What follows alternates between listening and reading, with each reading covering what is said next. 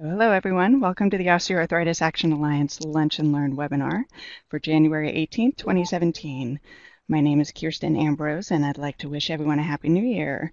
Thanks for joining our presentation this month. Our presenter is Dr. Nancy Baker, Associate Professor in the Department of Occupational Therapy at the University of Pittsburgh School of Health and Rehabilitation Sciences. She is also a regular panelist for our Experts in Arthritis program, a program that was developed by members of the United States Bone and Joint Initiative, or USBJI, the U.S. National Action Network of the Worldwide Bone and Joint Decade, a global campaign to raise awareness about musculoskeletal disorders to improve their prevention, diagnosis, and treatment. Launched in 2007, the Experts in Arthritis program offers people with arthritis the opportunity to be informed about current scientific evidence and management strategies in the treatment and care of osteoarthritis, rheumatoid arthritis, and juvenile arthritis. Dr. Baker will tell us more about the purpose and content of this program and ways to participate in your local area as a session host or an attendee. Welcome, Dr. Baker. Thank you very much, Kirsten. It's a pleasure to be here. So today I was invited to talk a little bit about our program Experts in Arthritis, developed by the U.S. Bone and Joint Initiative. And my intent today is to talk a little bit about the past of Experts in Arthritis, where it came from, what we are currently doing, and just a little bit about the future in the last couple of slides. So before I can start to talk about Experts in Arthritis, I've got to talk a little bit about the past and where Experts in Arthritis came from. And Experts in Arthritis is a program from the U.S. Bone and Joint Initiative, which was developed back in the late 1990s as part of a response to a growing identification that musculoskeletal disorders were under-recognized and underappreciated and underfunded, not only in the United States but in the world in general. And in the late 1990s, a worldwide group of individuals interested in musculoskeletal health came together and determined that we needed to develop and get more education, information, and attention paid to musculoskeletal disorders. And under their auspices, and over a couple of years, they developed what was called the Bone and Joint Decade. And the Bone and Joint Decade ran from 2000 to about 2010 and was a worldwide organization that worked to promote musculoskeletal health. The U.S. Bone and Joint Initiative, which was the United States Bone and Joint Decade in those 10 years, was the U.S. arm of that worldwide global alliance for musculoskeletal health. And during that 10 years, it had multiple programs aimed at improving and increasing the recognition for musculoskeletal health during the Bone and Joint Decade. At the end of the decade, they shifted their name to the United States Bone and Joint Initiative, recognizing that we still needed to continue to promote musculoskeletal health and promote funding and recognition for the disorders related in those fields. So the U.S. Bone and Joint Initiative has been around for several years, since basically 2000, and it is a multidisciplinary initiative which is concerned with raising awareness of musculoskeletal conditions, improving education about these conditions, their prevention and treatment, and increasing research. So the U.S. Bone and Joint Initiative is part of the larger network of worldwide health that is looking at musculoskeletal disorders and is working within the United States to raise awareness for musculoskeletal disorders. So you can see their goals are primarily about education and awareness and empowering patients to be able to participate in their own decisions and care and treatment. They also aim to increase funding for activities as well as research and to seek and promote cost-effective prevention and treatment of musculoskeletal injuries and disorders. So the U.S. Bone and Joint Initiative has several initiatives that it uses to promote these goals, and Experts in Arthritis is one of these. And I just want to sort of cover the breadth in just a few words of what they're doing so you can get an idea of where Experts in Arthritis falls within this overall initiative. The U.S. Bone and Joint Initiative has several programs. One of them is the burden of musculoskeletal disease in the United States, also affectionately known as BEMIS. This is an online forum that contains tremendous amounts of information about prevalence, incidence of musculoskeletal conditions in the United States, and is designed to be an interactive forum where you can obtain information about, for instance, the number of females that have rheumatoid arthritis, the extent of hospital care for people with joint replacements. It looks at low back pain. It looks at pretty much a wide variety of musculoskeletal disorders and provides a tremendous amount of reference material that can be used for research, advocacy, and general knowledge about musculoskeletal disorders. If you have not looked at the burden of musculoskeletal diseases in the United States, I would highly recommend it as an excellent source of information to help promote musculoskeletal disease and the prevention of musculoskeletal disease in your area. Project 100 is another ongoing project in the U.S. Bone and Joint Initiative, which is looking at increasing the amount of education that undergraduates receive related to musculoskeletal health. So it has worked over the years to increase the amount of time that is spent on musculoskeletal health in medical curriculum and increase the number of schools that provide this essential information. Ongoing process. They are actually working towards Project 1000 now, so they are continuing to move this forward. The Young Investigators Initiative addresses the research aspect of musculoskeletal health.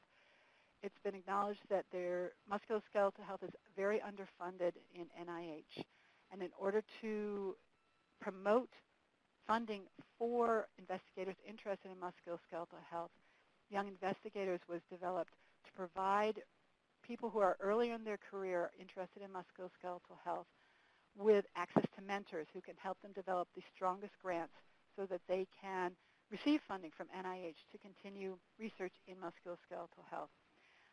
In the years since 2005 that Young Investigators has been alive, they've had over 300 participants, of which 184 have obtained funding for over 900 grants and $222 million.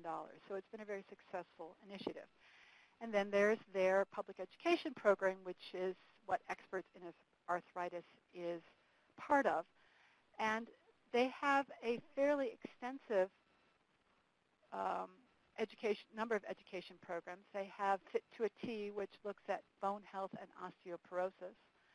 They have PB&J, which is education aimed at teens and young adults to help them understand how to prevent musculoskeletal disorders.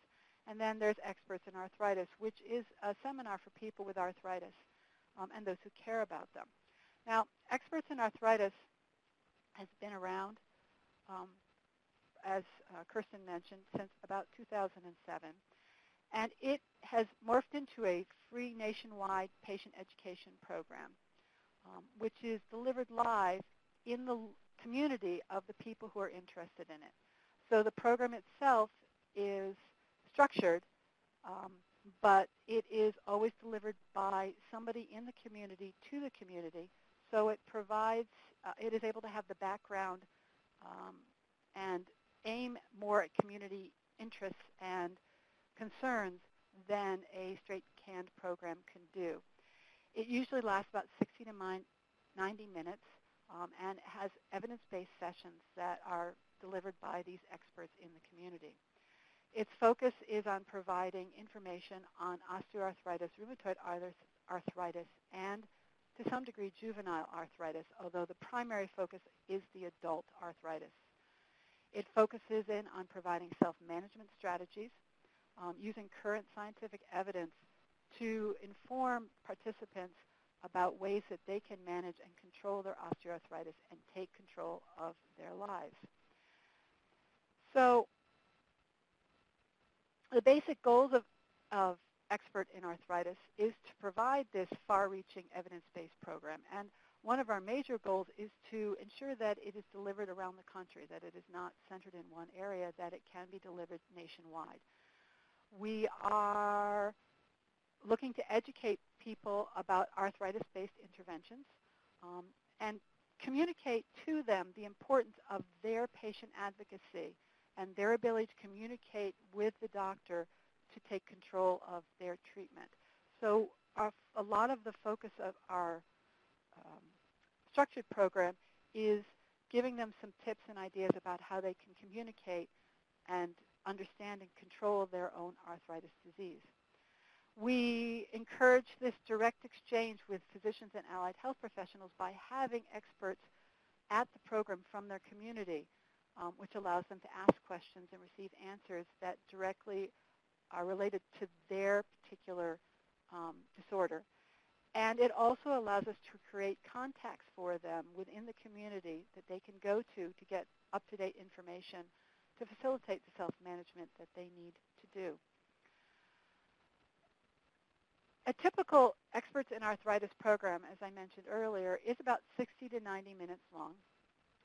Generally, people select a 60-minute program. It just seems to be a time frame that fits well into many community programs.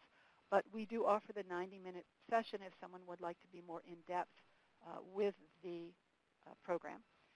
It is always led by a local expert or experts. Sometimes we have a couple of people leading the session. They are provided with an evidence-based PowerPoint presentation that has not a script, but basically a series of talking points that help them to be able to guide the discussion and keep it on track. And then after about this 20-minute session, there is a question and answer session which fills up the remaining amount of time. And this question and answer session allows the participants to ask and receive answers about things that are of concern to them that maybe weren't covered in the discussion or that were not covered as in-depth as they would like. We also provide evidence-based handouts, and we frequently partner with a local arthritis foundation to provide materials from there. So anybody who is giving this program receives these kind of guidelines and this kind of packet to help them to be able to do an Experts in Arthritis program in their community. Typically what's covered in the PowerPoint are, first of all, the underlying focus of emphasizing self-efficacy and empowerment. So whatever topic we're talking about, we continually return back to the idea that they are in control, that they need to take charge, that they can empower their own treatment in order to get the best care possible. We also have a series of slides that we call Arthritis 101. We discovered as we did this particular program that a lot of times people came in not knowing exactly what kind of arthritis they had, or rather I should say people with osteoarthritis often did not know what kind of arthritis they had. People with rheumatoid arthritis were often very well informed because they were under the care of a rheumatologist. But we found it was useful at the beginning to send some groundworks about what different types of arthritis were and the sort of symptoms and conditions related with them. We spend some time talking about self-management basics, and this is to allow us to set the stage and help them to understand the kind of things that they can do to self-manage their disorder. We do not teach them how to do it. We don't have the time.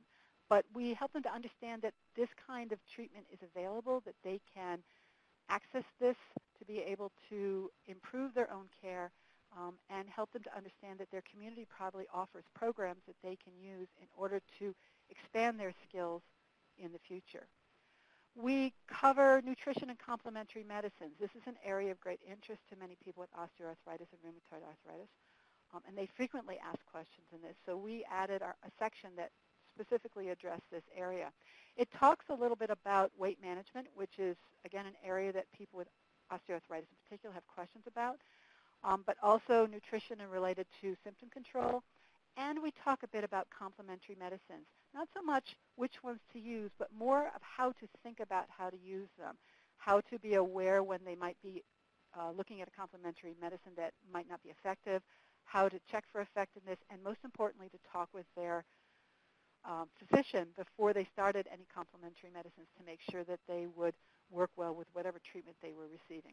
So part of our focus is discussing with their health professionals how to implement and self-manage their their disease so that they can take control of it. Another area that we cover is exercise. Many participants seem to continue to have misconceptions that exercise is not something they can do with arthritis. So we have found it's very important to discuss why exercise is important and some of the concepts that they need to think about when doing exercise. Again, we don't teach them how to do an exercise program. We give them the information they need to be able to go out and start looking within the community for exercise programs that will help them to move forward. After we complete the PowerPoint, the expert answers the question. And the question and answer session usually consists of the participants writing their questions prior to the session on slips of paper and giving them either to a moderator or to the expert himself. And we found this method works particularly well for a couple of reasons. One is that participants in this program, when they ask a question, they often preface it with a fairly long narrative about their disease and disorder and what they've been experiencing. This is a very important aspect of self-management and self-efficacy, but it takes a lot of time for someone to explain about their disorder. And so we found it's better to have them write the question down because it shortens the question. It also allows us to put questions by topic so that we can not answer the same question multiple times, but answer multiple variants of the question with one answer. Another reason we found it's important to write the questions down in general is that people will often ask for specific, individualized treatment advice. So they'll ask, should I be taking this medication? Should I be doing this? And we don't want to be responding to those kind of questions. We don't want to provide specific diagnostic treatment. We want to provide general information. So again, by writing the questions down, we can screen out very specific, individualized questions and focus on broad concepts. That's not to say that if we have enough time in a session, we won't open up the floor for questions from the floor. But a lot of times, we've answered the questions well enough that we don't have a lot at the end. So we have the expert answer these questions by topic, and there's a nice give and take between the audience and the expert in order to be able to answer and facilitate questions about their disorder. The types of questions we get range. There's a huge range of questions that we get, but they can be sort of divided into different types of questions. We get questions about what the underlying cause of osteoarthritis is. We get questions about diagnosis. What are these things I'm experiencing? What do they mean? We do get some questions about medication that are general. For instance, this question about Tylenol and ibuprofen. We get questions about, as I said, exercise, nutrition, and weight loss. These are common themes among these individuals, trying to understand why it's important to do these things and what they can do about them. We also do get questions about supplements and complementary medicine. And again, we use the evidence to help us answer these questions and continue to promote conversations with health professionals to make decisions about supplements and complementary medicine use for these clients. So the questions range, and the experts are able to respond to specific concerns as well as widespread general content questions. We include with the program supplemental fact sheets. That we have 4 of them now. One is about talking to the health professional and some tips about the best way to talk to a professional in an appointment. We give some basic tips about controlling pain, things like modalities and how to manage pain in general. We do have a handout on supplements, again discussing ways to identify if there are issues with the supplements and how to identify good supplements versus questionable supplements, again with the constant reminder to talk with their physician before they start anything. And we talk about healthy diet, what kind of diet and information is appropriate for various and assorted conditions, and some thoughts and ideas about different diets that was developed here at Pittsburgh by the nutrition department. Recently, we started to take experts in arthritis online, and we have developed a short video for osteoarthritis, rheumatoid arthritis, as well as a form of arthritis 101. And I'd like to take the opportunity for you to see this so you can get an idea of what this particular programming looks like. And Kirsten said she could run this, so let's see if she can get it on.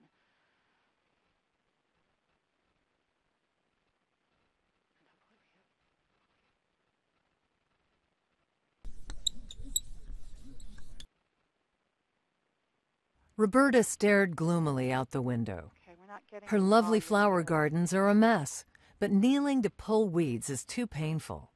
Both her knees hurt, but the pain is worse in the knee she damaged playing So tennis this as a normally has teenager. background As a hairdresser, script years here, of standing have made matters but I worse. don't think we are Damage getting from the injury and the wear and tear of work caused osteoarthritis in her knee. Her knee is so painful, she spends her evenings lying on the couch with a snack and a book. It feels better then, but her pain and stiffness keep getting worse. Weight gain over the years seems to put more strain on her knee. Roberta used to enjoy connecting with other gardeners on social media. Now, scrolling through their gorgeous photos makes her sad. Needing someone to understand her pain, Roberta searched social media for others with osteoarthritis. She found herself liking post after post from people who had overcome the challenges of osteoarthritis.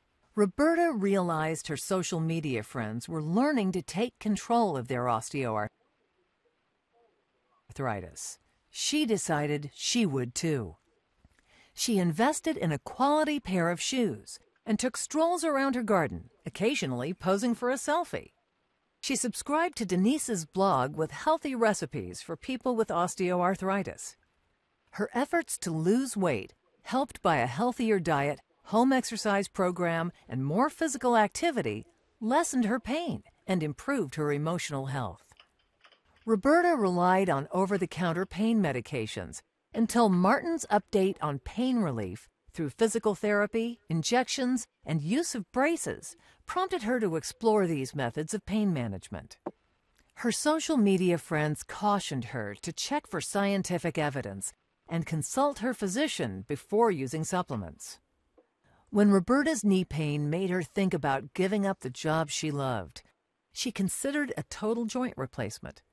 While she discussed the pros and cons with her physician and specialists, she continued to lose weight, eat better, and become stronger and more physically active, which would help make sure she had the best outcome if she chose to go ahead with the procedure.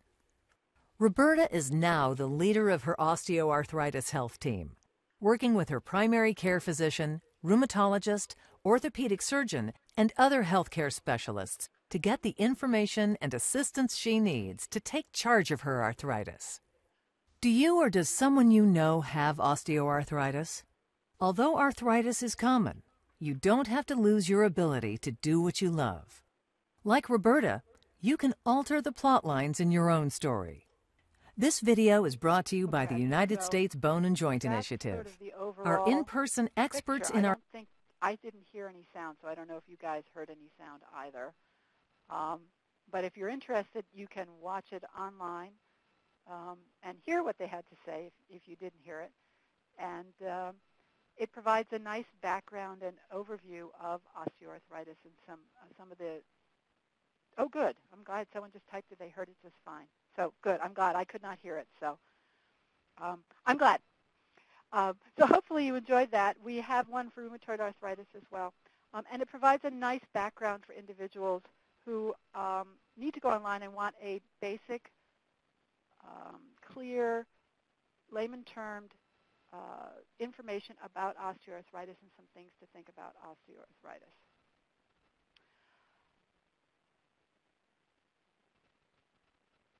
So if you're interested in viewing that, the whole and the other programs that we've got on there, you can catch them at www.controlarthritis.org or go to the U.S. Bone and Joint Initiative. They have the experts in arthritis area that has these videos connected to them. So if you're interested in viewing more, feel free to go there, obviously. So what has Expert in Arthritis done over the past few years? We've had 159 sessions in 21 states. We do about 30 to 40 sessions per year. We've had many organizations that we serve, both formal ones and informal ones. And I think it's really important that we've been able to get into the informal areas such as the hospitals, churches, and religious communities because we can help individuals to understand what's available and what they need to do to control their arthritis. If you're interested in doing an Expert in Arthritis session, what you need to do is request a session online. There are forms. You just have to go to US Bone and Joint Initiative Experts in Arthritis, and there's an online request form. Once you fill it out, we will start talking with you and give you guidelines about how to set it up, how to plan for it. We will provide the programming, the handouts, the materials. The person who is giving the program has to provide the space and the technical stuff, do the recruitment and the advertising. In order to get an expert, some communities have experts that they like to use, and if a group does not have an expert, we can help them track down an expert who can be part of it. And an expert can be anybody from a physician to a nurse to an occupational therapist to a physician's assistant, anybody who works with people who have rheumatic diseases or arthritis in some way, shape, or form. Once that request is made, we work with you to make sure that you can have the Experts in Arthritis session in your community. Our future plans, we want to expand our national reach. We have 21 states. We want more. We want to increase the number of people, particularly people with arthritis, participating in updating and developing the program. We have used them. They have helped us develop previous programming, but we feel like we can use more help to make sure we're really meeting the needs of the community. We work with a lot of underserved populations because we work through communities and hospitals and churches. We want to increase our materials for those underserved populations, and we'd like to do some more of those videos, have a greater online presence with those videos. Before I'm done, I'd like to acknowledge the advisory committee. We've had a lot of people working on this, and they've been very dedicated to putting this together. I'd like to acknowledge the following groups who support Experts in Arthritis program with unrestricted educational grants. I'd like to acknowledge all the collaborating organizations. Again, there have been a lot of people who've worked with us. I'd like to thank you for attending this session, and here are some URLs if you would like to, again, look at the videos or go to US Bone and Joint Initiative. And finally, I'd like to open the floor up for questions. Thank you very much, Dr. Baker. That was a great overview, I think, not just of the Experts in Arthritis program, but also all of USBJI's great resources. And I just want to point out for anybody, we are at our 30-minute time slot, so we will take questions for those who have them, and we'll stay a few minutes extra. For those who do need to sign off, I just thank you again for joining us, and hope that you'll join us again next month for obesity and osteoarthritis with Penny Gordon-Larson. So back to our current presentation. If anybody does have any questions, do type them into your chat window. And you see we've posted a couple of those URLs down there in the chat window too if you want to refer to the whiteboard video or to any of the other resources. I just wanted to echo from earlier in the presentation that you had called out the Bone and Joints Burden of Musculoskeletal Diseases report. That really is an excellent report, and wanted to just give that a little bit of emphasis for those who are listening and who want to share with any policymakers or Congress folks in your districts. You know, of course, we are currently undergoing a whole lot of upheaval, I'll say, with and a lot of question. I'm trying to be diplomatic. We have a varied audience, so you know, certainly a great bit of information for them to review and realize just how important it is to keep programs funded like the Experts in Arthritis and some of our other community-based programs for arthritis. So do share those types of resources. Yeah, there is a tremendous amount of information on the BEMIS website, and the fact that it has graphs and figures that you can download and use in presentations and white papers, but you can also create your own, which I think is extremely useful. I use it multiple times. It's just one of my go-to places when I'm trying to pull up, you know, how many people have this problem. It's just huge. I know it is. We've actually referenced that quite a few times on some of our website resource pages about the burden of osteoarthritis, and we refer to that in an infographic we're developing as well. So definitely useful and very current. You know, it's hard to get these large swaths of population data, um, but that is a nice current report. Yep. Yep. Oh, and we have somebody who's typed in that she has given the BMUS slide talk to the orthopedic residents at UNLV in Las Vegas. And thanks to all of you for the useful orthopedic and it was useful for orthopedic residency program. Apologies for that messy There delivery. are slideshows, yeah, and a lot of different topic areas. So that's another thing. It's very widespread. It's not just arthritis. It is almost any musculoskeletal disorder that might be interesting. Very good. Well, I appreciate your taking the time to tell us about this program and just how useful I it can be appreciate the for. opportunity. Sure, I appreciate the opportunity to do it. Thank you very much. absolutely. Thanks everyone for joining us today. Enjoy the rest of your day. Thank you very much. Bye. Bye-bye.